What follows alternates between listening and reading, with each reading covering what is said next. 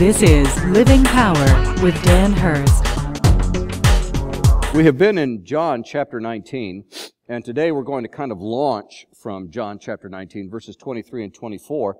Those are the verses that talk about the Roman soldiers that were gambling over Jesus, well, his robe and then his tunic. And so that's the passage that basically says that fulfilled Scripture. And I find it interesting in verse 24 that says, they said, "Let's not tear but cast lots to see whose it shall be." This was to fulfill the Scripture, which says, "They divided my garments among them, and for my clothing they cast lots." And I thought, there are so many prophecies related to the cross.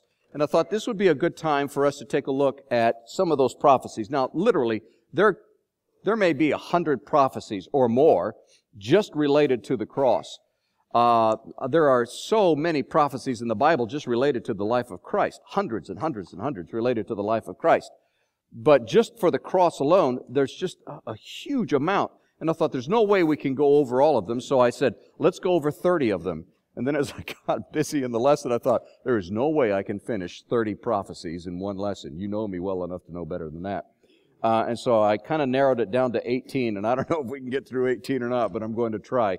I want you to take a look at these prophecies because they speak so much about what God is up to and how God works. Now, this is a little different from our normal lesson. Normally, I like to take Scripture and kind of study it verse by verse and dig into it and find the application. But today, I want you to catch a glimpse of how detailed and controlled the crucifixion was by God, and how God had planned it all along so that He could redeem man and restore man to a relationship with God. On behalf of Dan Hurst and the Open Class, we want to thank you for watching.